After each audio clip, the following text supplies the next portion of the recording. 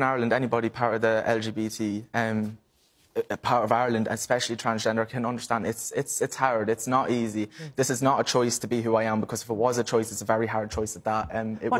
So what's so difficult? What is so difficult about it? You're not accepted. You're seen as an experiment. If I could put my experience of growing up in Ireland being transgender, I felt like a biology experiment, and people just used me to test their own type of concept of me on me. So asking what's down my pants, what's under my top, people lifting up my top, pulling out my pants. You wouldn't do that to an average person. But because I'm not seen, as soon as somebody labels me transgender, they take away my human and they put in an object to just poke and prod at what they feel.